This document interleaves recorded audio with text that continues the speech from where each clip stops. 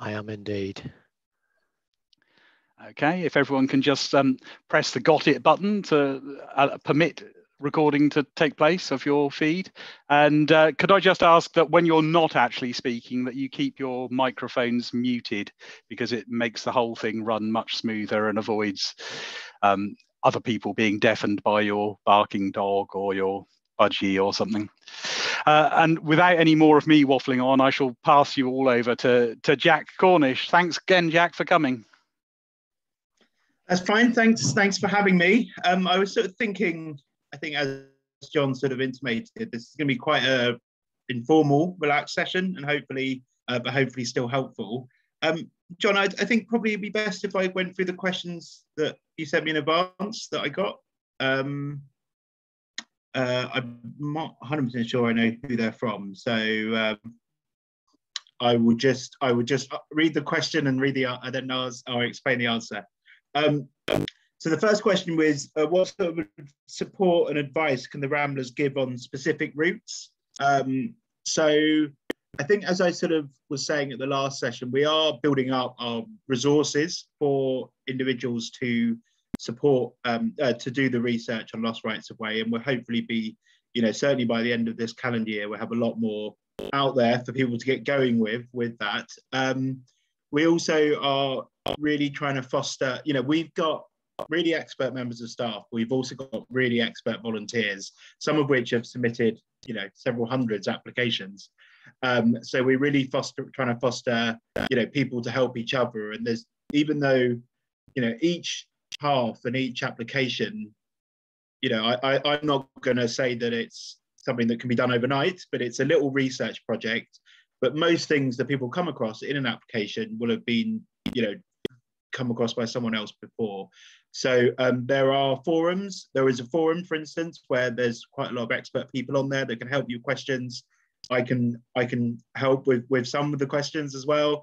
And then also I'm working with Tim, who's here as Karen Spray today, to hopefully, we want to build up a network of local support as well. But it will be a bit of, with all of these things, and with an organisation that's so volunteer-led, we've got 100 members of staff and 20,000 volunteers. There is an element of working together to sort of build up the knowledge and to get good applications submitted. So I sort of hope that answers the question. But if the person who asked that is here and there is anything specific, I can pick that up afterwards. I see, and it was from me. Oh, it's in, yep. So I guess my question there is partly, do you have like a regional coordinator or people that are sort of responsible for working for specific areas that might be a good first point of contact? I see Tim's unmuted. I don't know if you're going to say anything on that. I'll jump in. So I'm, as Jack said, I'm the coordinator for Devon. And then within Devon, we have a number of sub-coordinators who are looking after specific areas of the country. The county. And also we've got a few people in the group that have, as Jack said, have worked this process over the last 20 years, not just because of this project, but just over the last however many years people have been trying to get paths back. So we do have a lot of local knowledge. When it comes down to the Clyst Valley area in particular, then we have some parishes that are part of East Devon, and Rosemary, who's here as Alan, but invisible. Then Rosemary has great knowledge of a lot of the East Devon parishes and a lot of the paths that we tried to get in the past, either successfully or not successfully. And then we have John and Bob from the Exeter side. So between those three and other people we can get involved, we can then, if anybody's got a suggestion for a path, we can have a look, see whether we've tried it in the past, whether it got rejected, whether it's something we're actively going for, or whether it's something we actually should put on the list. And then we would work through how to research that and how to move it to fruition. So yeah, there are people locally, and then if we need to, we can go to more central resources to get legal help if need be, or other support from some of the offices we need to go to, like the office in Kew with some of the data or some of the documents that we'd like to look at. So I think we'd start local. So, it'd be the likes of Rosemary, John, Bob on here as well, some other people locally who would help look at these paths and give some background, and then we can extend it if we need more help outside. And I think the other thing I would add to that sort of brings me on to, I presume it's your second question, the second question from you, is that, you know, one thing that local knowledge is really important, because, you know, I'm trying to centrally capture that, but it's obviously difficult. But what we've definitely found over, as Tim says, over many years, and what I found over the last, over the last couple of years, is that there may be in one county a really good evidence source that is really well documented and, you know, really accessible in an archive that just doesn't exist in most other places. So there is an element of, you know, what works best in Devon. You know, how were the maps produced? What quality are they? You know, there's those sort of issues that as Tim says, hopefully, you know, tapping into people that have done this before locally will really help. But obviously, I do anything I can to support centrally as well with that. And that sort of brings me on to the next question, which was, what are the best sources of providing footpaths specifically? From my initial research, they've been much less prevalent than roads, as they're not shown on tide maps or most old maps except the OS maps. So yeah, you know, footpaths are harder to claim, but they are by no means possible. They're harder to claim because, you know, essentially most of the records we're looking at, as I think I said in the first session, are not created specifically for, you know, recording rights of way in the way that we're looking at them now. You know, a lot of them are about maintenance and tax and things like that. And so they exist a lot. There are a wider range of records to use for applications for roads, well, you know, which would now be restricted byways. However, there are some good sources of evidence, and, you know, which we've had volunteers successful with. So I was just going to quickly mention some of those now. And again, this is where some of this local knowledge are coming, because some of these records might be relevant and might not be relevant for the area, or they might be relevant for part of the area, not the other part.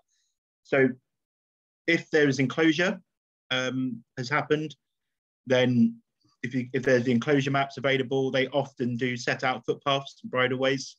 And I think, as I said last time, they are pretty legally conclusive. The other one that will be, unless they've been sort of destroyed somewhere, that should be in evidence for all areas of Finance Act maps. So I think, as I said last time, people get deductions for rights of way over a parcel of land. They can be tricky because the parcels can be quite large. So if there's already some recorded rights of way, you know, that can sort of scupper that a bit. But I've definitely seen applications where an owner owned a field, there are no rights of way across it now. There was one deducted for the, you know, in the Finance Act maps, and therefore that's, you know, it's good evidence. A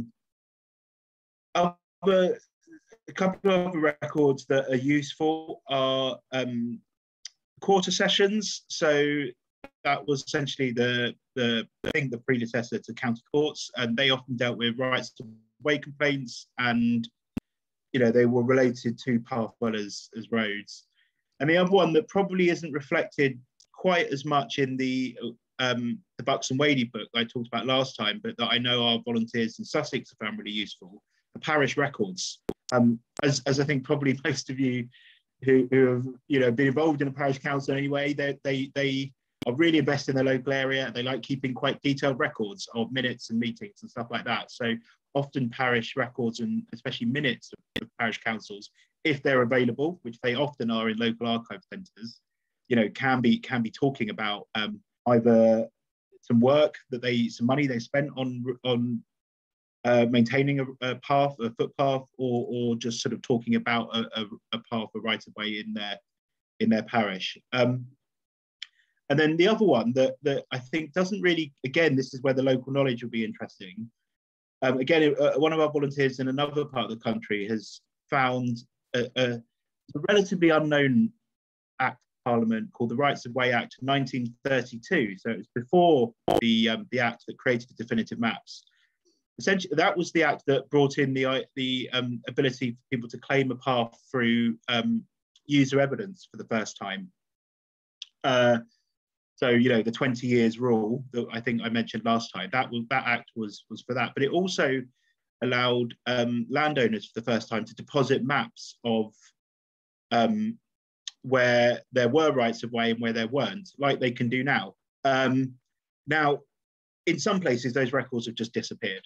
But in some places, they are existent. And so if you've got a right of way that was deposited on one of those maps, you know, in the 30s, by a landowner, that's good evidence. And that's probably not, I think, mentioned too much in the Buxton Wadey book that I talked about last time. So they're just a couple. One other mention, again, might not be relevant.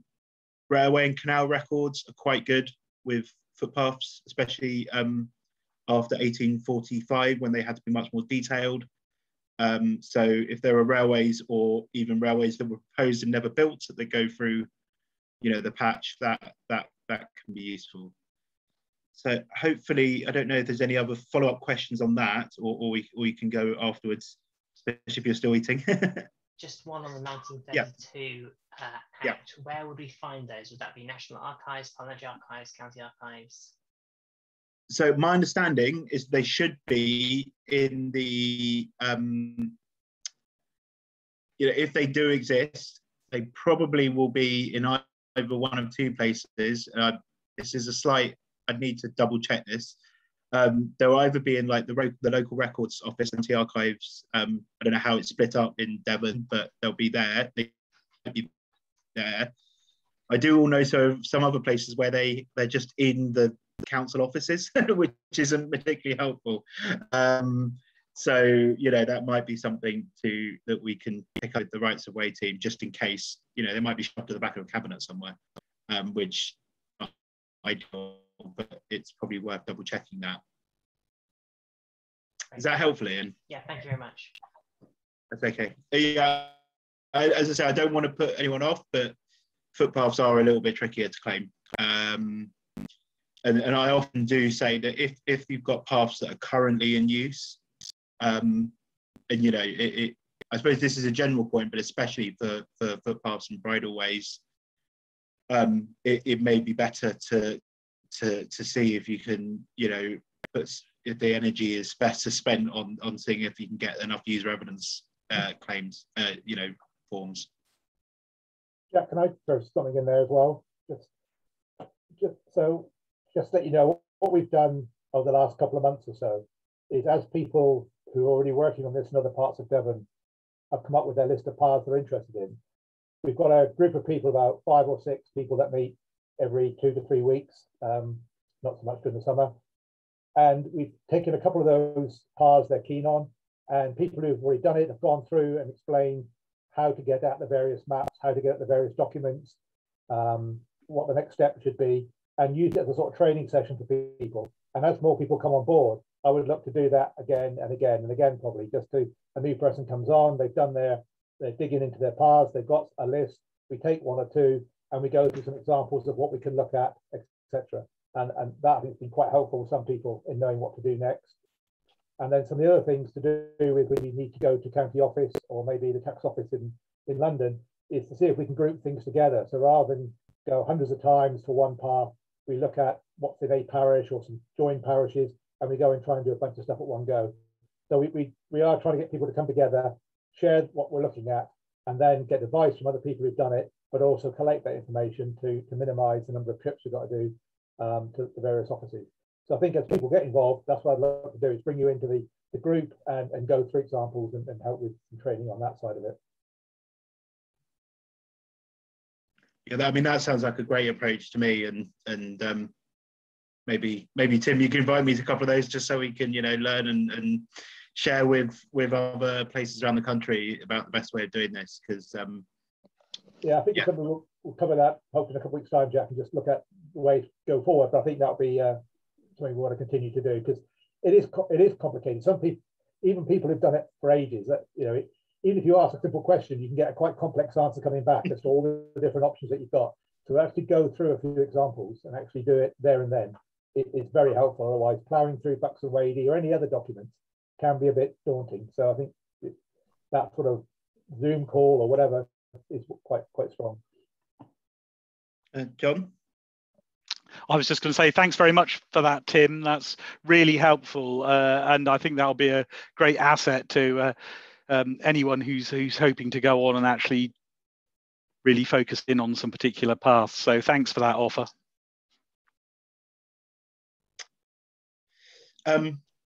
Couple of questions from Peter, which I will help with. One is, are volunteers expected to become members of the Ramblers? Simple one, no. I don't really, well, it's wrong to say I don't care if I'm a member of the Ramblers, because I'd love people to join, but I'm agnostic when it comes to Don't Use Your Way. And we may have, well, we have coordinators, I think, who are not members, and we may have volunteers who volunteer on Don't Use Your Way for many years and never become members. So there's no expectation at all. All of the resources we make available will be available to registered volunteers, but that does not mean you need to be a member of the Ramblers, and we don't have anything in the process around that. The next question is an interesting one, and I did double check this to get. I was right, but I thought I'd double check it in my very authoritative rights of way law. What's the definition of a right of way? Do paths forming a right of way have to be a distinct start and end points? For instance, in Ashcliffe Forest, many paths are loops and do not serve a purpose of getting from A to B. So the answer to that is essentially that a path has to have at least one end. So a right of way has to have at least one end. You can't have a right of way that is not connected to either another public right of way or to a highway. But you can have cul-de-sac paths. I mean, probably most people might have been on one. Often they go down to the sea, but quite often cul-de-sac paths down to a river front, you know, those sort of things. So you can have cul-de-sac paths, and you know, the path doesn't need to, it doesn't need to be a sort of A to B direct route. So yeah, so there's absolutely fine. Obviously, you know, in our prioritization, I suppose we, I'm certainly not saying we shouldn't be prioritizing highly any. I'm not saying this is a blanket rule, but obviously we obviously want connectivity to some extent in the network. So we might want to think about how useful the path is if it's a cul-de-sac path. But then again, I mean, looking at you mentioned Ashcliffe Forest. Obviously, that is an area of open access land. And so if you've got a cul-de-sac right away that it goes onto an area of open access land, that's fantastic. It's not, you know, it's sort of not a cul-de-sac then, I suppose. Does that answer your question, Peter? It's the same Peter that's here. Yes, thank you. Yeah, that's really good. Thank you very much. Great. Was there any other questions, John, that came through in advance? As far as you remember. I'm just going to double check. I'll look at my emails again, but that'll take me a couple of minutes just to check through. Whilst you're doing that, John, can I ask one about permissive paths then, Jack? Yeah. I mean, there's a few things about permissive paths. When you were talking about them at the last session, I pulled off an OS map at random from my shelf here and had a look, and I think it was somewhere in mid-Devon. There was one permissive path mapped on that, but that's quite unusual, isn't it? But the real question I've got is whether the fact that the permissive path exists and perhaps has existed for some years, how does that affect then a appeal to make it a designated right of way? Does the fact that the permissive path is there, does that mean that you can't claim the usage that people have made of that path whilst it's a permissive path, if you see what I mean? Yeah, I do completely see what you mean. So just to sort of go back one step in terms of what they are. So these are essentially, well, a permissive path could just be someone putting up a sign saying you can use this, but it's by permission. You know, that could be a permissive path. I was walking in Lincolnshire the other day, and a holiday camp had put a permissive path up that meant that people didn't need to walk on the road. I think it was, you know, mainly aimed at their clientele, but they said it was fine and it was by permission. Then also permissive paths, I think, I need to look up the exact piece of legislation, but they can be deposited with the local authority to say, you know, if a landowner really, really wants to make sure that everyone knows that this is only by permission, they can make a deposit. And I think it's those that, if the local authority are on it, get then in that info given to the ordnance survey to be on the maps. I think so. So essentially, because the landowner is saying that they're using it by permission and not as of right, that means that the time when it was clear to the public, and it has to be clear to the wider public, that the path was permissive, that time can't be used to make up the sort of the 20 years of user evidence. So a couple of things about that. One, it has to be clear to the public. There are sort of old semi-myths in this about that you can close a gate once a year, you know, you can sort of block it up once a year and that stops it being permissive. That might have been the case when everyone lived in one small community and they said it at the parish church, you know, once a year on Sunday we're going to close this off. You know, that might have been good enough, but it's not in the sort of world we live in now. So, you know, the signs have to be clear or deposited with the council. But also a sign with saying this is a permissive path going up would be a good trigger for looking at a 20 years usage claim before that point. You know, so that would be, you know, if suddenly goes up and everyone's been using it for years, you can make a claim at that point. Or even if it's been up for years, if you've got the evidence for 20 years before you actually know when that was put up or deposited, then that can be claimed. But I can't remember if I said this the last one, but you know, that is separate from the historical rights of way claims, because you know, there's two different legal sort of processes happening here. With the 20 years usage, it's becoming a right of way through that usage. With the historical ones, it's already a right of way. So if somebody puts a permissive sign up, but there's historical evidence, it doesn't make any difference at all.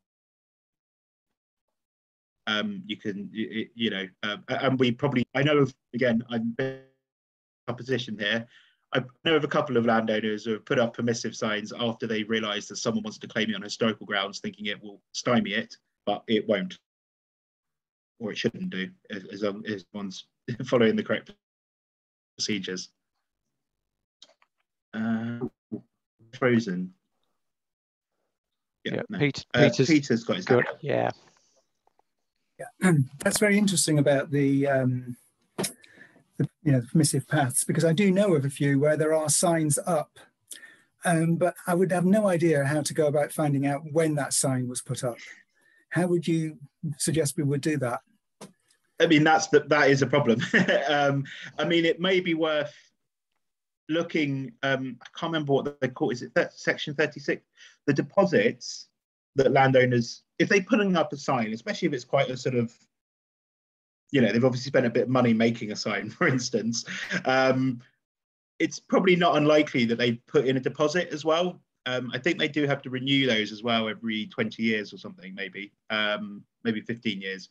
So it's worthwhile looking on the council website. I can have a dig and see if I can find them, but it should be at the sort of same place that the DMMO, the applications register is as well. But it might be worth looking, because you might be able to trace it back through when they made the deposit rather than when the sign went up. But it is a difficult one, because unless you were around and walking the path one day and then the sign went up the next day and wrote in a diary, you know. Jack, so with those paths anyway, you've got to get the user evidence. So you've got to find people who will say they walked it for 20 years, or their parents walked it, or whatever. And I guess at the same time, you're getting them to say there were no signs saying it was a permissive path at that time. So I think you've got the same problem. You've got to find people who are prepared, and you've got to find a number of people. I don't know what the numbers are, 15, 20, I'm not sure what the number is, but you've got to find a few people that will testify or write a letter to say they did walk it, and that, as far as they were concerned, it was not a permissive path, it was just a path. So I think the two things are linked. You've got to get that evidence from people, haven't you? So. Yeah, and they can be difficult because of that.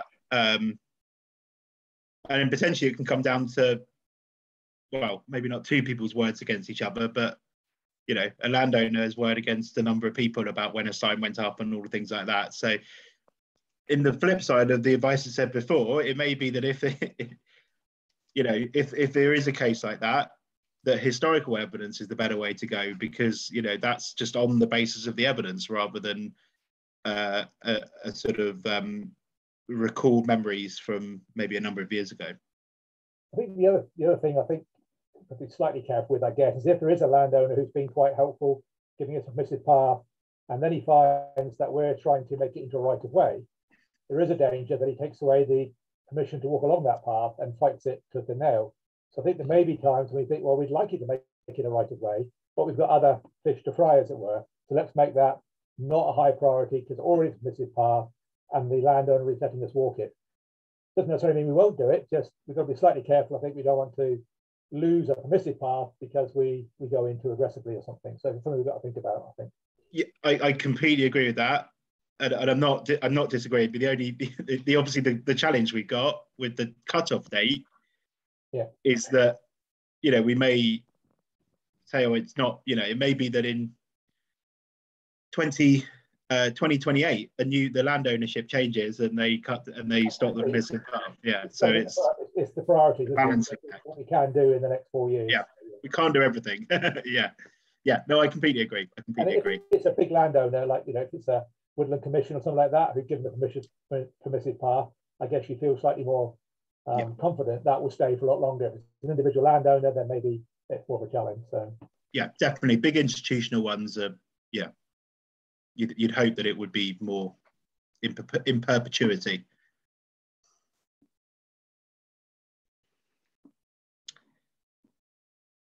Did anyone have other questions in the room? Or on email, John?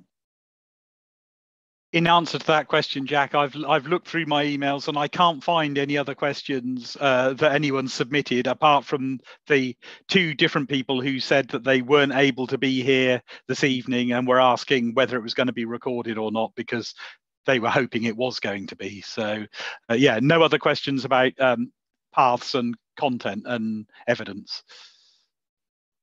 Okay, I mean, obviously, if people get more questions coming up, that'd be great. I thought maybe we could. Oh, Peter, yeah, we'll go for your question, Peter.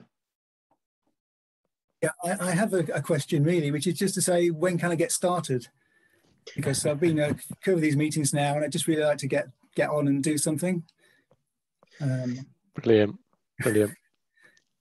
So have you registered on the system? Well, I'm not sure, because I wasn't sure whether I needed to register with the Ramblers, or do I just register as a volunteer with the Ramblers, or is it somewhere else I register? I'm not sure.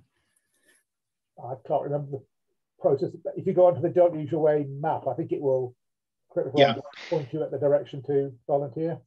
So send me a link, because I had some problem finding that, which is why explains my previous question about whether I had to join the Ramblers in order to be able to get full access to the site. Or yeah. So just to say where we're up to with sort of the registering side of things, this is not to say you can't, you know, you have to wait until this, but so anyone can go on the map. You have to create an account, but you don't need to be a member or anything.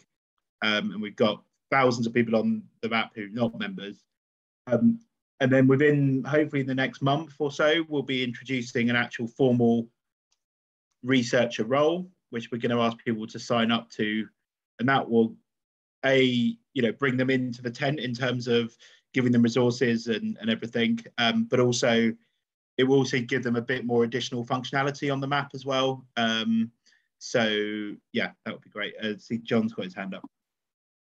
Yeah, I'll send the link for the web address for that right to you now, Peter. And yeah, secondly, if you've got specific parishes that you are keen to get involved in, or just, you may have told me this already, I can't remember, but specific parishes or specific paths or whatever, then I can link you with the people that are looking after those group of parishes. So we can and tell you if there's anybody already looking at that parish. From our point, doesn't stop you doing it. The more that look at it, sometimes the better. But we can at least say that there is somebody else already looking at it, so we can get you in touch with them. And if there's nobody else, then we can say, right, that's your parish, away you go. Start looking at the paths, prioritize them, and then, as Jack said, we move into the research mode where we take a set of paths and say, right, these are the ones we're keen on. Let's now start doing the due diligence. So, yeah, if you've got some parishes that you particularly want to look at, let me know. We've got people on this call that I know come on recently who are going to be coordinating areas around the Clyst Valley. So we can start making those links. Yeah, it's just because we're sort of getting some of the final, some of those bits in place, on the system. It doesn't mean that there's, people can't start doing things now, especially when we've got someone like Tim coordinating things locally. Giving that priority. I mean, we're trying to cross Devon and trying to get a list of how many paths are there that we think it's worth going after. How many do we just cross off and say we're not even going to try for those? So then we can see what the size of the task is we then have left. So this first phase is looking at each parish and deciding what paths in there we can just scrub and say we're not going to look at those, and which ones we think there's some merit in, and then we can get the sizing out. How big's the problem? Exactly. Yeah. Ian's got his hand up as well. I've got a few questions, so I can probably, if people want to go after my next two questions, I'll have maybe a couple at the end. Firstly, so I initially, got into this via the Don't Lose Your Way. It's what got me sort of inspired by this, but I found the British Horse Society had a pretty good application system called Dobbin they built, which, as I was getting on it in the early days, was quite helpful, kind of guiding me through my first one that I've been working on. Are there plans to coordinate or merge systems, or how's the overlap between the two going to be handled? Yeah, so we do work closely with the BHS. We will be sharing data from both the maps. I think they've got a lot of data in some areas and not much in others. We've obviously got a lot of data everywhere, but that needs refining down in terms of the paths. We are sharing. We're sharing evidence libraries where we can put historical documents that are of use with the BHS as well.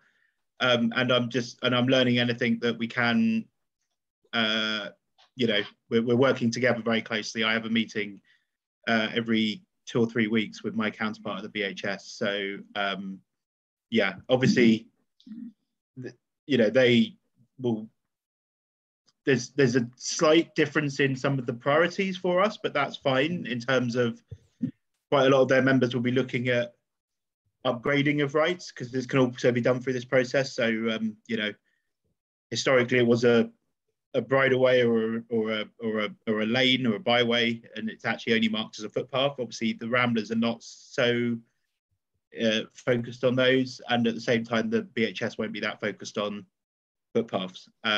So yeah, we're working closely with them, and if there is anything that you see that they're sort of particularly useful or whatever, please let us know.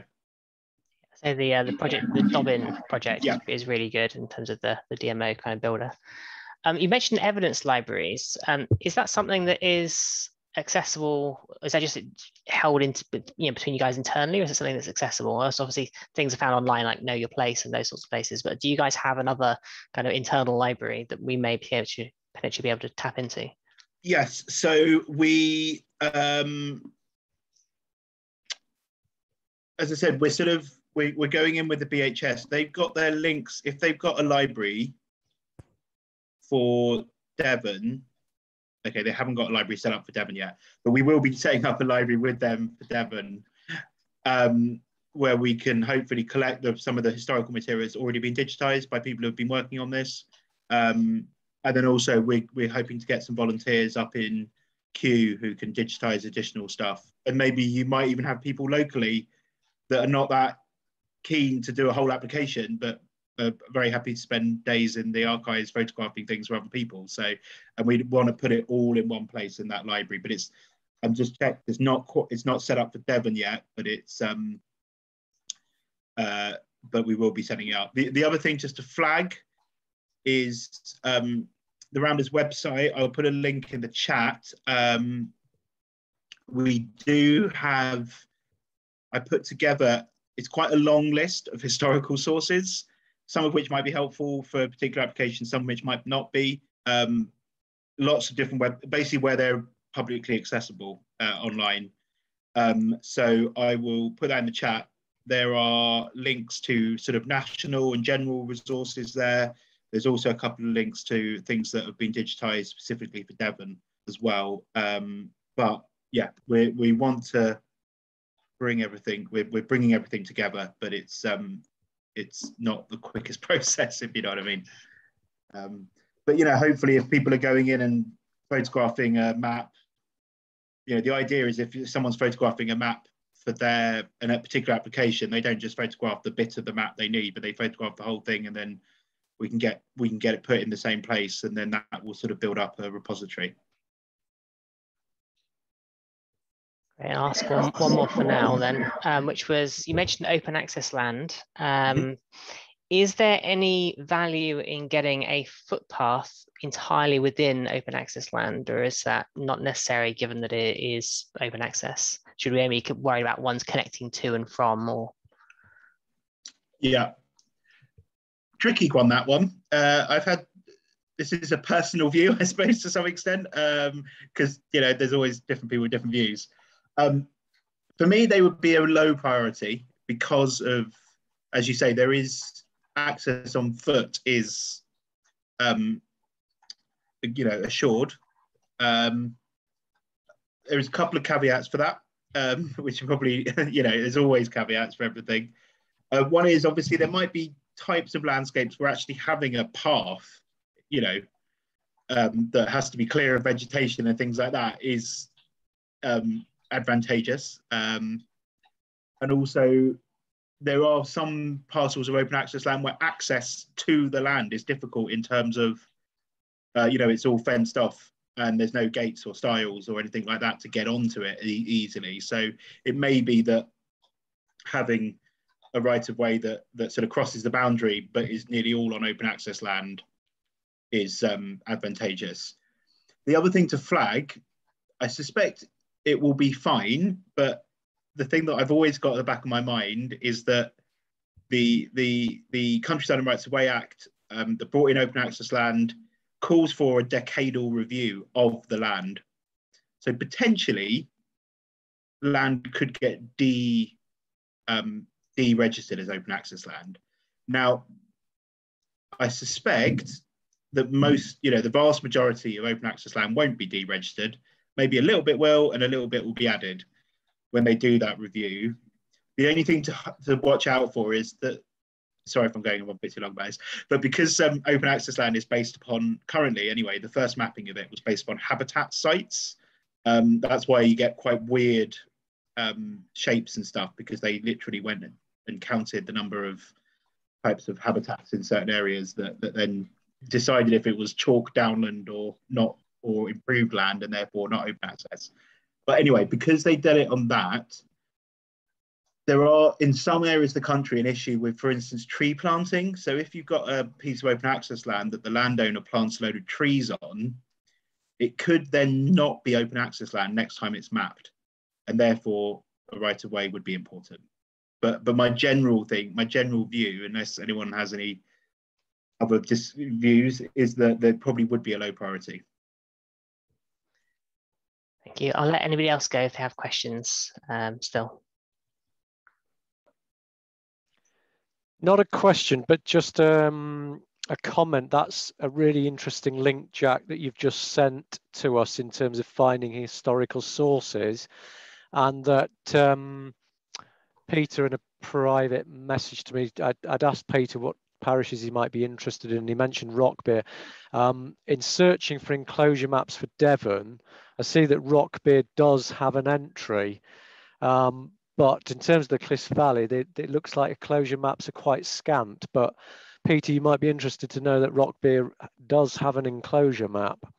It looks like it's for the for the Marsh Green area, but nevertheless, that's interesting. It's got a railway line as well, right? Well, yes, indeed, yeah. The other thing to just know with railway lines is that they had to say, they didn't just have to, in most cases where there's good quality maps, and that is most cases, they didn't just have to show on the plans rights of way that were, you know, crossed directly by the railway line, but I think there was a margin of error sort of thing. There was, you know, they had to show land a certain way either side. You might have a path that historically, you know, will skirt, you know, quite near within, you know, 20 meters or whatever of the railway, but not be recorded that could be sharp on those. But that's just a slight aside. No, it's a good one, isn't it, Jack? Because again, thinking about Peter's expressed interest in Rockbeer, Wimple, Broadclyst, having looked at the mapped potential lost paths so far, there are a few around, well, Wimple, for example, that look as though they're very close to the existing railway line. Yeah, and the same with, I don't know, Blue Haze, is that some place that some people know? I don't know. It looks like, yeah, it looks like there's near a station down there, right? It looks like on the map that I'm looking at, there is some potential path sort of near there. I don't know how useful they'd be, but, you know, just to flag that. I mean, it looks like they go from the station, so that would be potentially quite useful near the station. But yeah.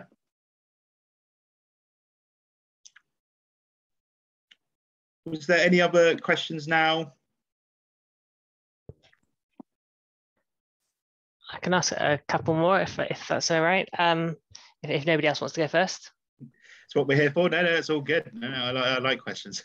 So I found a so it's actually more an open access land question. So I guess two parts of this question. There's a little piece of land near where I am.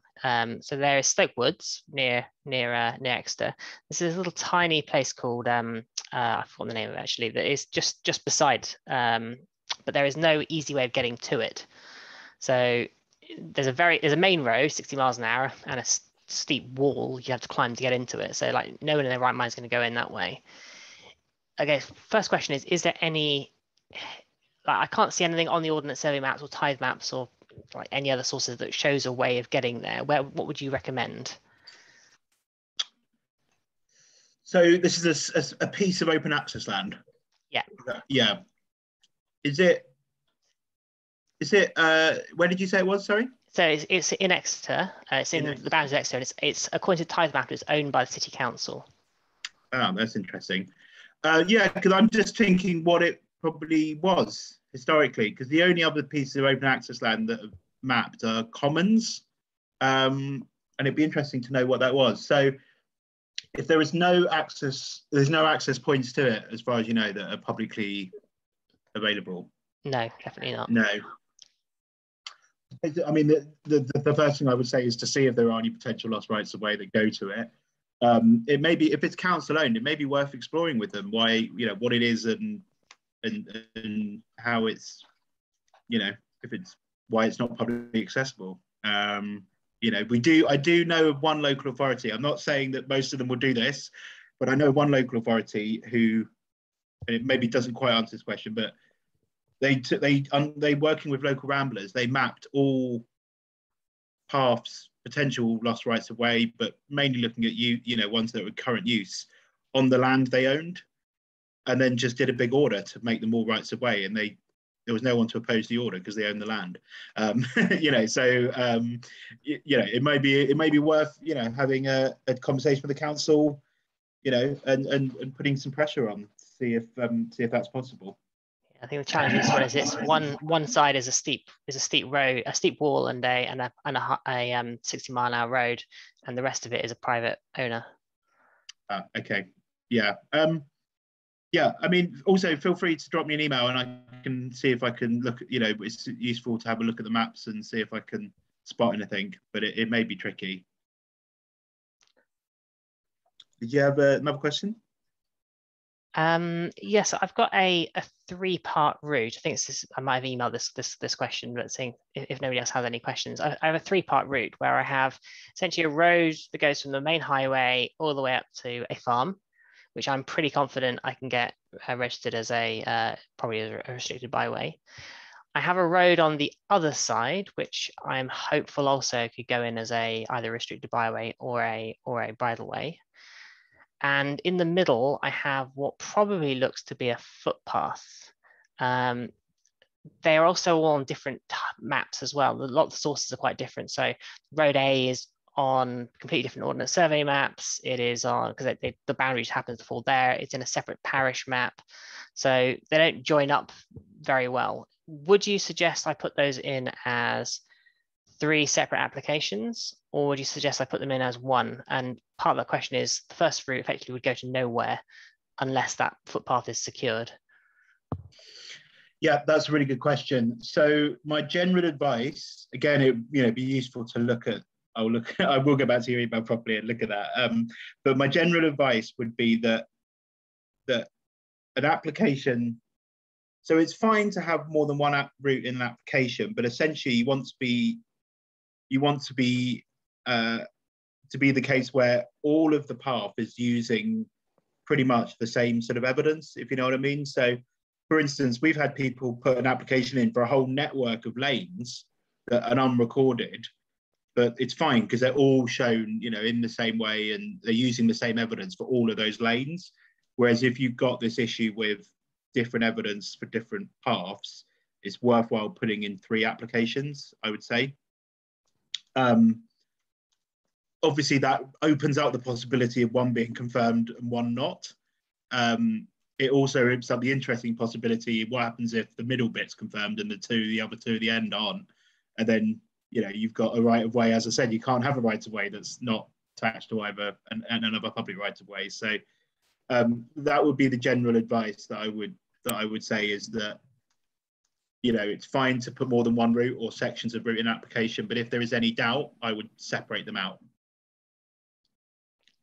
And then hopefully the inspector or the council, and then if it goes to the inspector, can sort it out.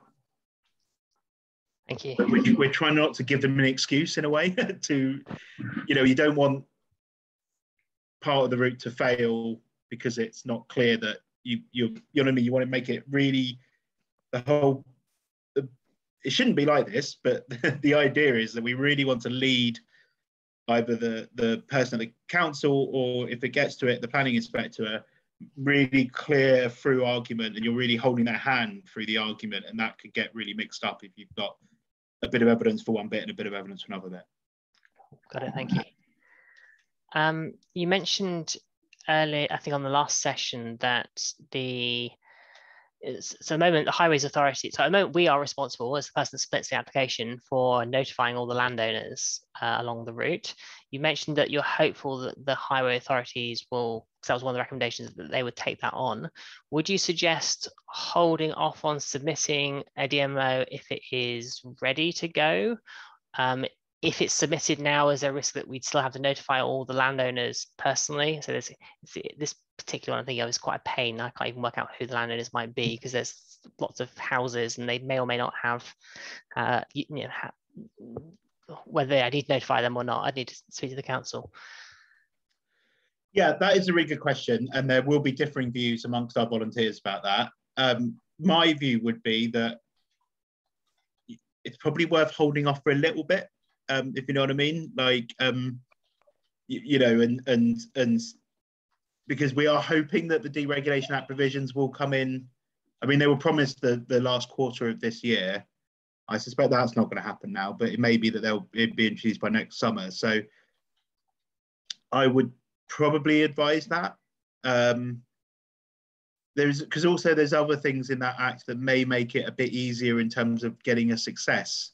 Depending on what type of landowner it is, that process is supposed to build in a bit more of a discussion and a sort of consensual discussion with the landowner. Now, it may be the sort of landowners that, you think that's not going to be that particularly useful for some landowners, but I would probably say that, but others may have a different view on that. especially some of our volunteers, you know, the Deregulation Act was passed in 2015. And so if you've been holding on for the provisions of that, you've been holding on for 6 years at this point. So there is, you know, it's difficult to say exactly. Does anybody else have questions they'd like to ask? It looks like Simon's got his hand up. Yeah, thanks, Jack. I was just going to ask, one of the things that we can do, we do have budget for this work. One of the things that we could do is help with photocopying costs. If a volunteer wanted to go to the district record office and take photos of, for example, the enclosure maps, which we could pay for, what's the steerage, Jack, that you've got in terms of making that available more widely? Yeah. The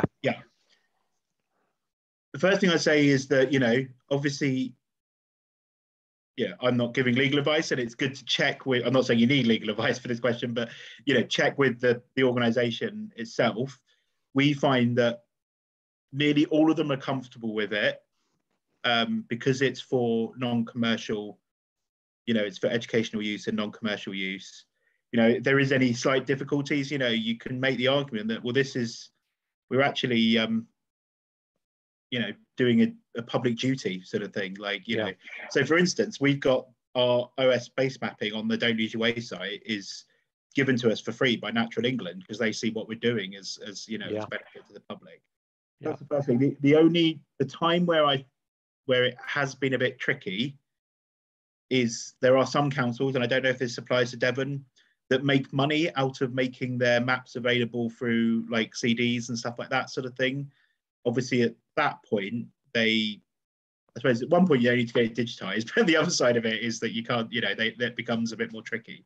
But even in those cases, I know that in Cornwall, with the British Horse Society and our volunteers, you know, if you're a registered volunteer, you can get access to the data that you'd normally have to pay for, if you see what I mean. So there are ways around that, but we find that actually it's usually fine, unless there is some of those commercial things, or just someone who's particularly worried about it at the archives.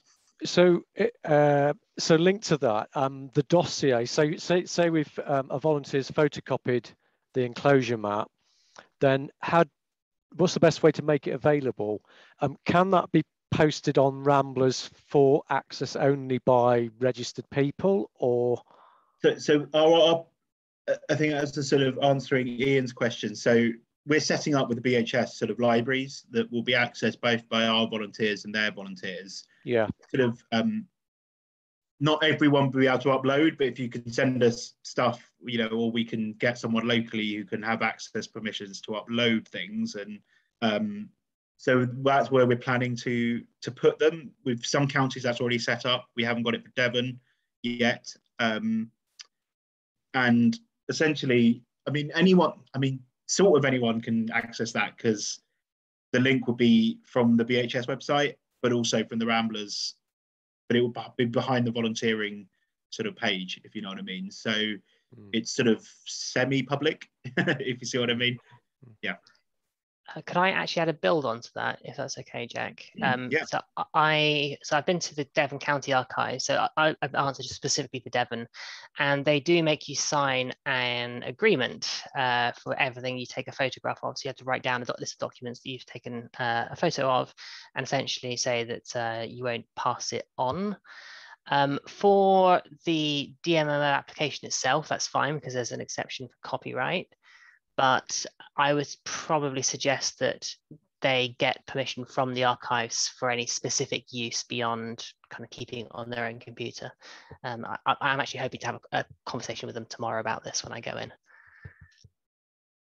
Yeah, that would be good. And it's maybe something for, not that I'm shifting on to Tim, but it may be something that, you know, locally we can potentially do some influencing with them, or do, you know, request either from local Ramblers or from the Roots for Roots project, you know, around that, and say, you know, it will be in these bounds, because it's not like we're publishing it on a really open website sort of thing. But no, I do see that, Ian, and but we've had those, we have reached those agreements with other archives in different parts of the country as well.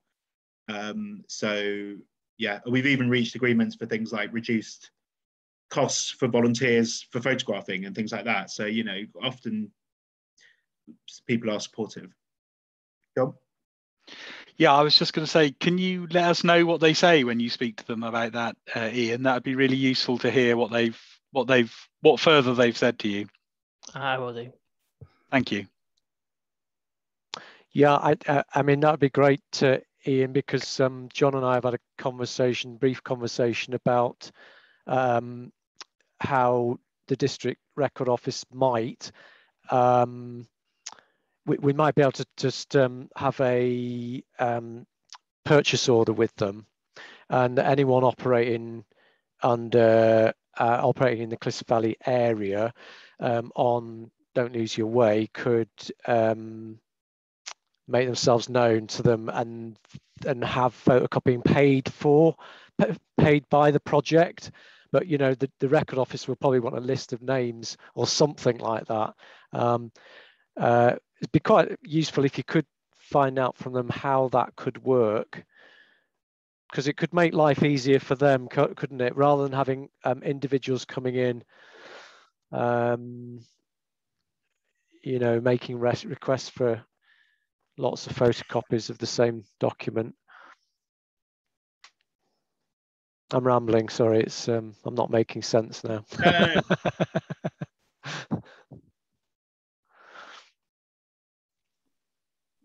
I mean, the other thing is, the other argument I would use to archivists if they were worried about this is, especially with things like enclosure maps and tide maps, what would you prefer? Would you prefer one person photographs it and shares it amongst 20 people, or that 20 people come in and take it down and unroll it? And, you know, they've got a duty to protect the records as well. Now, you know, I'm not saying they're not doing their duty, but, you know, that's another way of putting it, isn't it, really? That you know, it's, you know, the more you get down, especially, you know, some of these things like tide maps, which are massive maps sometimes on, you know, vellum, it can, you know, it can really degrade the records. I think we're at past now, so I don't know if there's any other burning questions, but I'm happy for my email to be shared. I'm taking on some other work at the Ramblers at the moment, so it's a bit manic for the next month or so, but I will try and get back to people as soon as possible if they do have follow-up questions. But yeah, and I'd be very happy to, I mean, me and John and Simon haven't talked about it, but if not straight away, but at some point, especially once we sort of, I've come down and met Tim and we've done some of that, you know, maybe if there is need for follow-up sessions, I'm sure we could do something. John? Yeah, that would be great, Jack. And I think Simon and I will make sure we stay in touch with Tim and yourself. So anyone who's kind of keen in pressing on already with chasing paths, especially if you're working in the Clyst Valley area, get in touch with us. Or if you're wanting to be kept standing by, as it were, for when the Ramblers have got more resources available in due course, do again let us know that.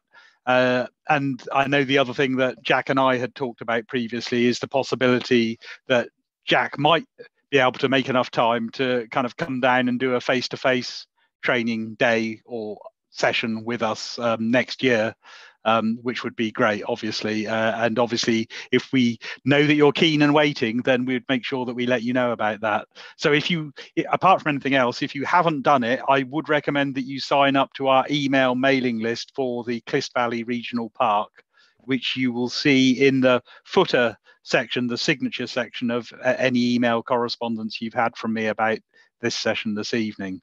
And if you register for that email mailing list, you'll get notified of any events that we've got coming up. I don't think I had anything else to add. Can you think of anything else to add, Simon? No. No, I think that Tim has suggested that we have a sort of offline conversation about how we can support him and, you know, the sub-coordinators, and indeed, you know, people like Ian and Peter on the line now, and Rosemary. So let's do that, and let's continue to sort of work up the strategy, if you like. Yeah. I mean, no, go on, Jack.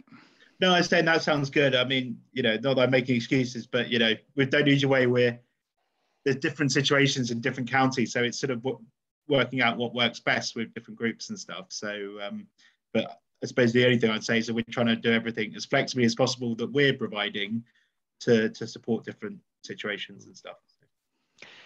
And just finally, sorry, Peter early on, he's obviously champing at the bit and wants to get stuck in. I mean, I suppose the advice, Jack, is to Peter would be to register and to start commenting on some of the paths that have been identified. I mean, that would be invaluable at this stage. Yeah, we definitely love some prioritization to go on, and I think also if Peter could link up with Tim as well to see if there's other things, or yeah, I think that would be great.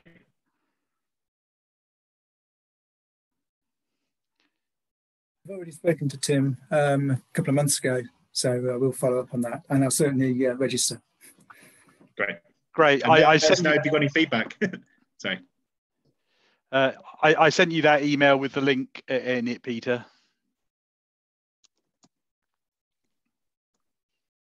Brilliant. Okay, well, I guess then our time has come, as it were, and even the extended director's cut can't go on longer than this. So I would just like to say thanks very much to Jack for giving his time to us this evening and answering our questions so brilliantly. Yeah, it's been really interesting, Jack. Thanks very much, and we'll stay in close touch with what Don't Lose Your Way is doing. And hopefully manage to recruit more people who want to take up the banner or the torch and continue to run with it. Exactly. Yeah, no, that'd be great. It's been a real pleasure, and yeah, we'll definitely keep in touch, hey.